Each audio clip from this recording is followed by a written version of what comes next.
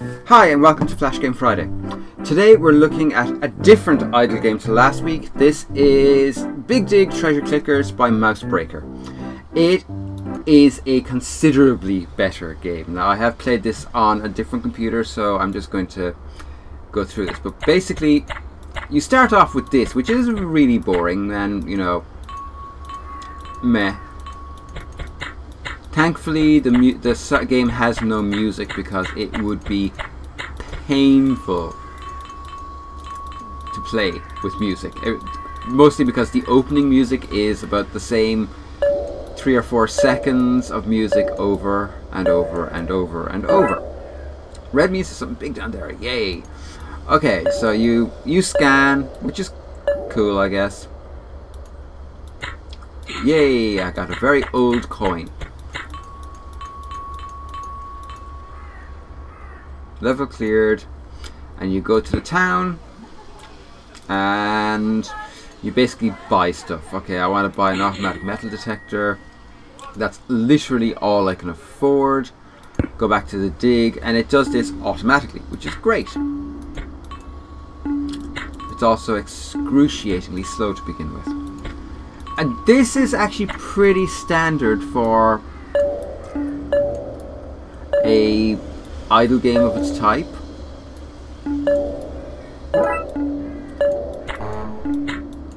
Yes, I did just find an old boot, which, believe it or not, in this game is actually a type of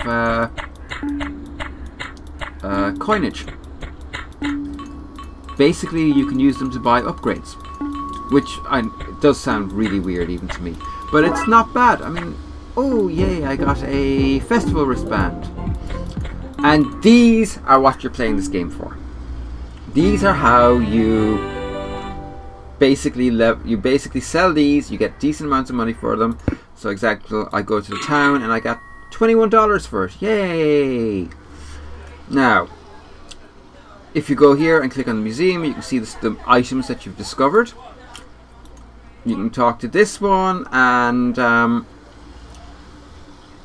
you know, you basically gather money, give it to her, you open other digs, you can hire diggers, which is cool. You can buy upgrades, which is also cool. Let's see, what can we do? Actually, I'll buy a second digger. You've seen basically how the upgrades work. Okay, so you hire an assistant and you go back to the dig and the assistants only dig these red ones, which is actually kind of cool because it's they're the ones that you're actually going to want to bother with. And what makes this slightly different to most idle games, at least in my experience, is you spend about 10 minutes at the start of your playthrough actually doing something. Ah, I found a broken tablet, yay! And you go down another level.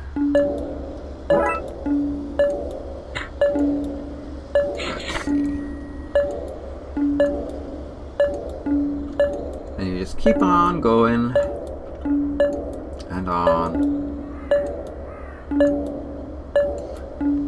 and on.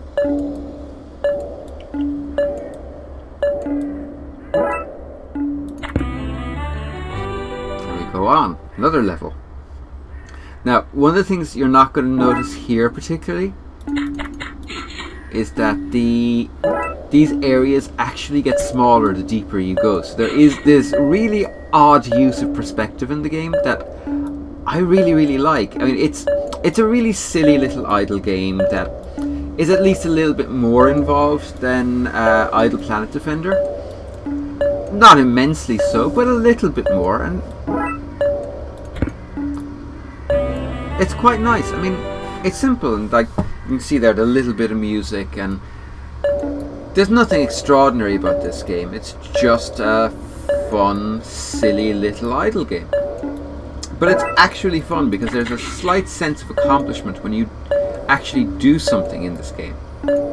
You don't have to get personally involved. You can let this just run in the background and, you know, make your fortune as an archaeologist who isn't Indiana Jones. So, heading to town. Okay, and I got $41 for that, which is great. That gives me 97. Now, you see this guy here? He's who you sell your boots to. And like 5 boots gets you a stick of dynamite, which is actually kind of cool. I'll get one of those. And we go in here to the pub, and you talk to this guy, and as you can see, you can upgrade his abilities. So we'll very quickly go back to the Berkshire Dig. Or I could just do that. And now you have a dinosaur. You get 1 dinosaur per dig area, dig location. Ooh, it's a Furby!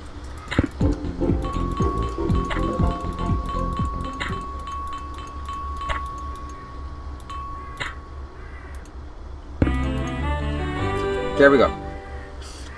Pretty simple.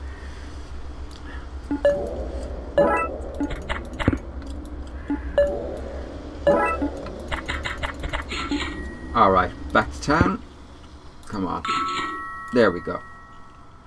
Oh, and actually it's an original Furby, so it's one of the really freaky ones. Go into the pub, talk to your digger, and there we go. I've increased his stamina. And those stats pretty much do exactly what they say. I mean, the dig speed is how quickly they dig. The sleepiness is how often they need to sleep. Maximum stamina is, I think it's mostly influences how often they sleep, as opposed, whereas sleepy defines how long they sleep for, which is kind of cool. And is there anything there I can buy? I can upgrade my hand scan. Okay.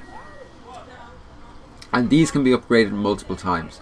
As you can see here with the metal detector, there are 6 slots, and you can upgrade it 5 times.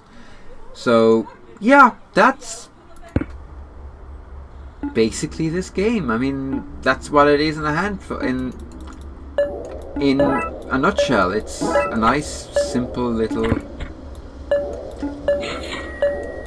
flash game, idle flash game that is at least a little rewarding.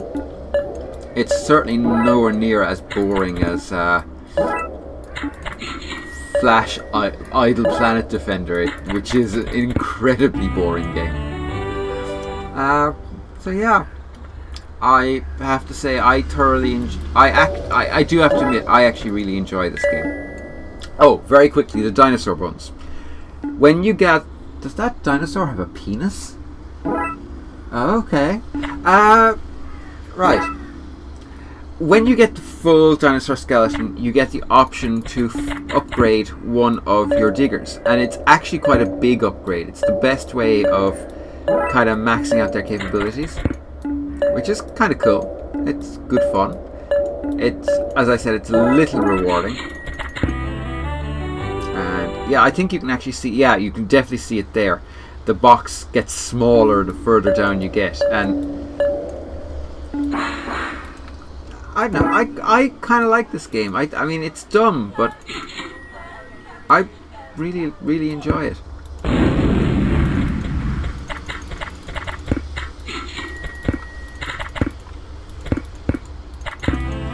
I shouldn't, but I do.